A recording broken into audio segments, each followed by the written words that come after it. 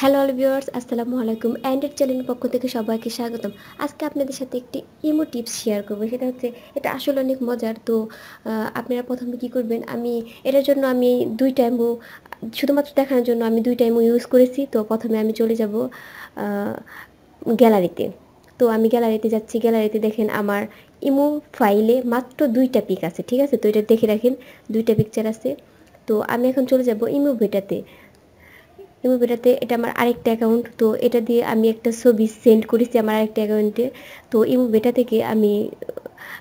থেকে আমি ছবিটা ডিলিট করে দিচ্ছি। ডিলিট করে দিলাম।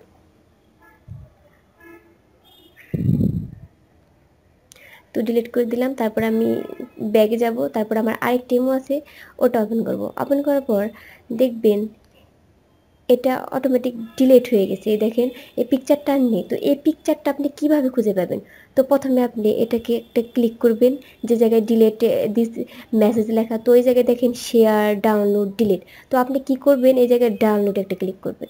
ক্লিক করার পর দেখবেন আপনার এই পিকচারটা অটোমেটিক গ্যালারিতে চলে গেছে। তো আপনি ইমোটাকে ব্যাগে যাবেন, ব্যাগে যাওয়ার পর আপনি গ্যালারিতে যাবেন।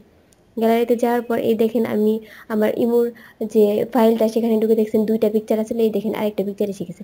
তো এভাবে আপনার ইমোর হারিয়ে যাওয়া পিকচারগুলো খুঁজে পেতে পারবেন। তো আমার এই ভিডিওটি যদি ভালো লেগে থাকে তাহলে অবশ্যই like, comment, share and subscribe করবেন।